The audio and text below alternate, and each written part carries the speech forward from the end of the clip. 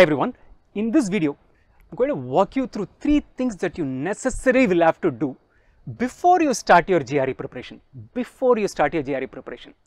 Oftentimes we dive into something and midway through we'll realize that, hey, I should have done this differently, I should have factored this thing into picture, right? So these are things that we realize halfway through a journey into some activity, and at that point in time course correction is possible, but course correction is always painful and it is costly. So to avoid such a predicament, I want you to do these 3 things before you start a GRE preparation. The first of the things that you need to do is take a GRE diagnostic test.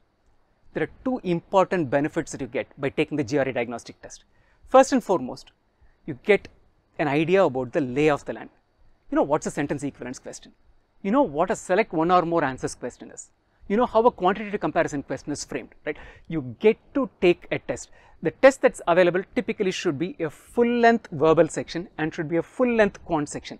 A verbal section is for 30 minutes and a quant section is for 35 minutes. So invest this 1 hour 5 minutes into understanding how the GRE's different question types are. So it gives you first-hand experience about what these question types are. Second, it tells you one very important thing. It helps you estimate your strengths and weaknesses. You might say that, hey, I'm an engineer, therefore I'm strong in quant. That's good, but even within quant, you need to know certain things. I'm good in algebra and arithmetic, but I have serious problem with when it comes to questions which are similar triangle questions, which are questions which talk about chords and tangents with circles, right? So knowing what is your strength and weakness within each of these subset is going to be important.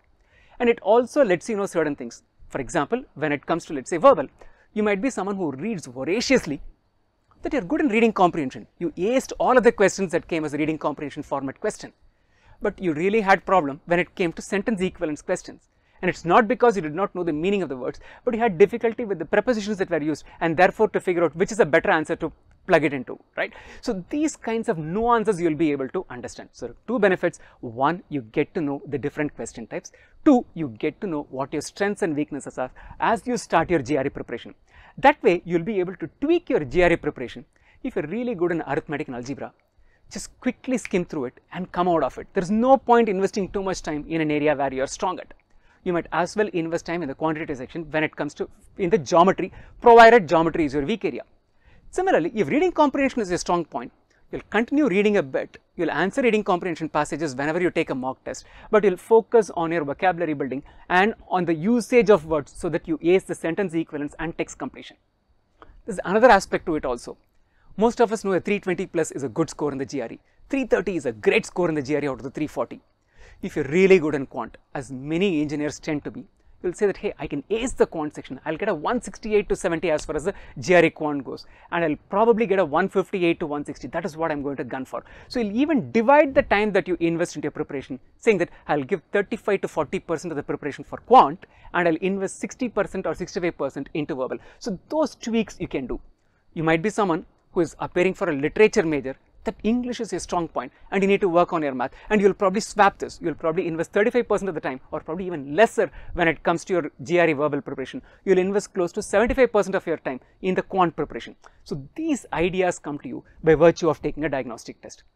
Where do you get to take this diagnostic test? We have a diagnostic test. Wizako offers a free diagnostic test to everyone. Sign up at this place, wzko.pro/diagnostic.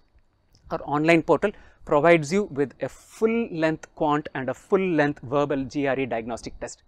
20 questions of each for 35 minutes for quant and 30 minutes for verbal. The moment you take the test, you get to know your score, what your scored in is, how many right, what is the time duration you took, right? You get a basic analytics about your performance. You also get video solutions for all the questions. Therefore, if something went wrong, you'll understand how to solve it, right? All of that is available. On top of it, I'm also throwing in a bonus.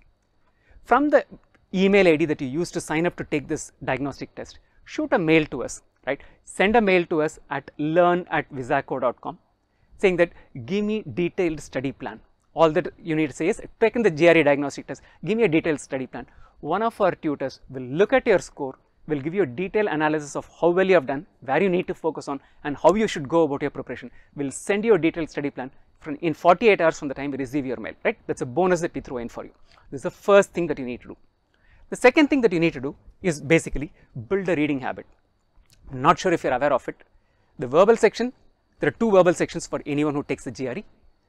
half the questions in the verbal section approximately are basically reading comprehension questions. So 10 out of these 20 questions are basically reading comprehension questions, and you get to do approximately about 10 passages in the two sections. That 40 questions, 2 into 20, of which 20 of them are reading comprehension questions, which would comprise approximately about 10 passages. Many of these passages are one paragraph passages, one would be probably a multiple paragraph passage, right? So this is the makeup of what you have. So to crack half of your verbal section of the GRE verbal section, what you need to do is ensure that you have a good reading habit. Good reading habit, we read fiction, we read newspaper, we do all of these things. There are different kinds of reading. The GRE RC passages typically tend to be things which are academic in nature. Could be physical sciences, biological sciences, could be astronomical sciences, could be mathematic related passages, could be economic and business. So these are typically things which are dry reading. When you look at a newspaper and read, you try to pick things that are of interest to you. You might be interested in politics, you might be interested in sports. So we pick those areas of interest and read, so our grasp is a lot better for it. Whereas the passages that you get to read here are not necessarily things of interest to you. It might be about like what happens if the mercury levels in ocean goes up, and they'll be doing an analysis of it. It might be about nanobots. You may or may not be interested in that topic, but you need to comprehend it and make sense out of it. So widen the scope of your reading.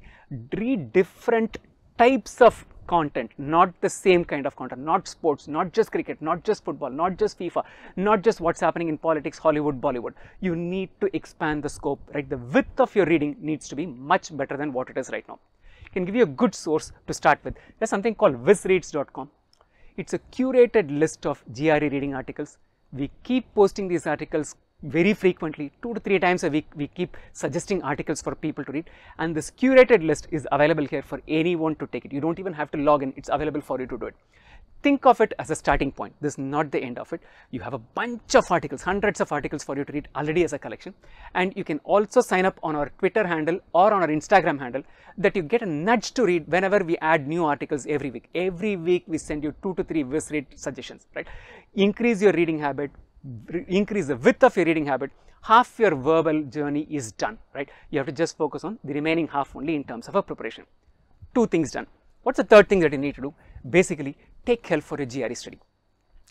Oftentimes I even hear in various forums and I think people saying that, hey, I did prepare for the GRE myself and scored a 330. Yes, they are speaking the truth, absolutely no problem.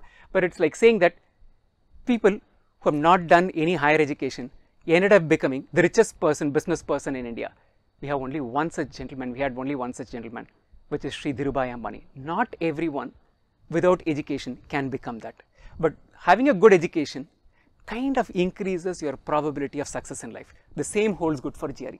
There will always be legends, there will always be anecdotes of people who did self-study for GRE, who probably prepared 72 hours for GRE and scored a 330 in the GRE. There will always be such people, which is true. But for an average person, right, you need to invest anything between 150 to 200 hours into your GRE preparation. Can you study by yourself? Yes, there is adequate resources available on the internet, but the whole point is the search cost is very high. Sometimes you might get preparatory material in excess for an area, and you might not get adequate in another area, and that probably is the area where you need help. And you also will not have someone to help you out, both in terms of doubt clearance and to handhold and walk you through the difficult times when your scores are not going beyond a level. You might get stuck at 162 in quant, you might be stuck at 148 in verbal. You want to push beyond that 162 to a 168 in quant, and probably from the 148 to a 155 in verbal, and that would probably get you a good admit under scholarship. You need someone to analyze your tests and tell you what happens, how it happens. So pick a place where you can study with. It could be a physical classroom, it could be online classes, it could be pre-recorded classes, it could be one-on-one tutoring. The only thing is the investment that you make into it is a very, very valuable investment.